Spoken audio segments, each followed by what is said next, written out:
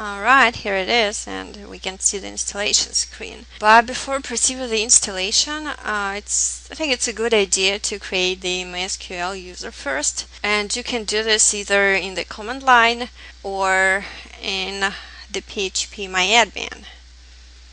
So let's go the easier way. And okay, we have to log in again.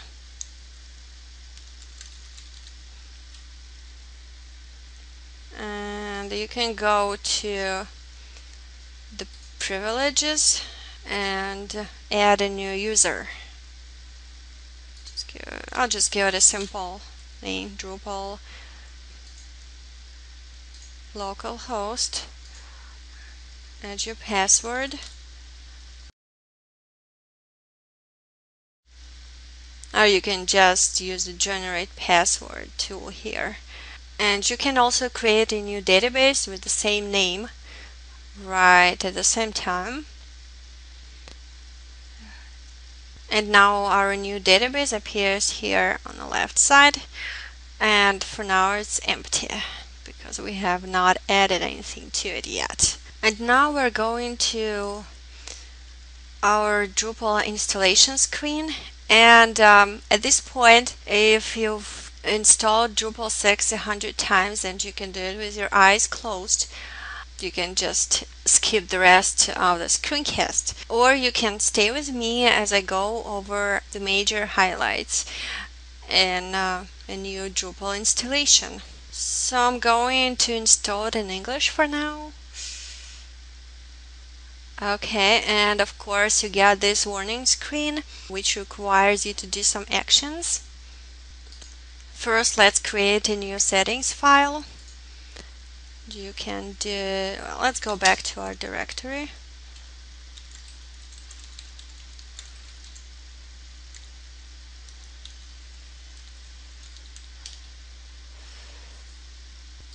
And copy the default settings file.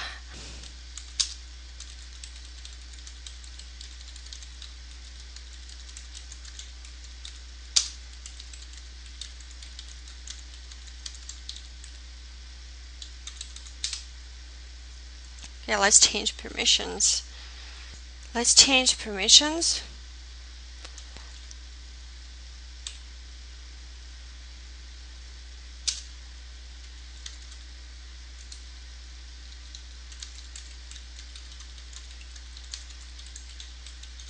Okay.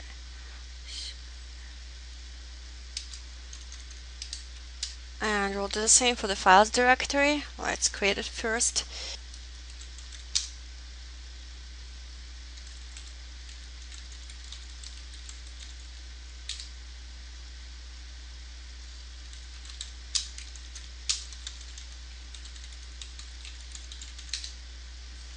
Okay, let's retry the installation. Okay, enter the database name as usual. And the username and password. Let's change back the original permissions.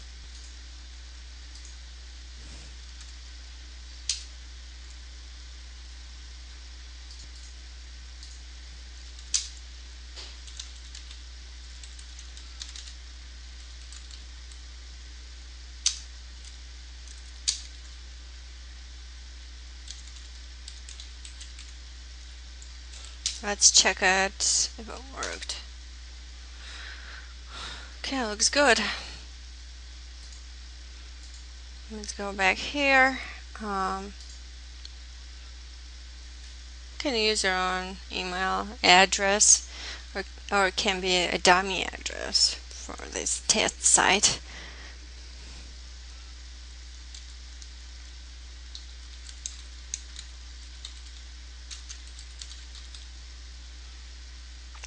And you will need to create an administrator account.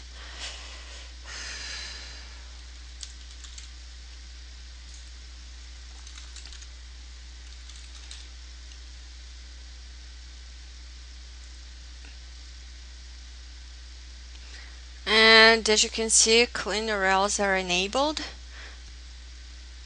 And okay, here's another thing that we have to do is that install and configure a mail server so that we can check the mail functions on a Drupal site. But that would be the topic of one of the future screencasts. And now you can go to your new site and start tinkering with it.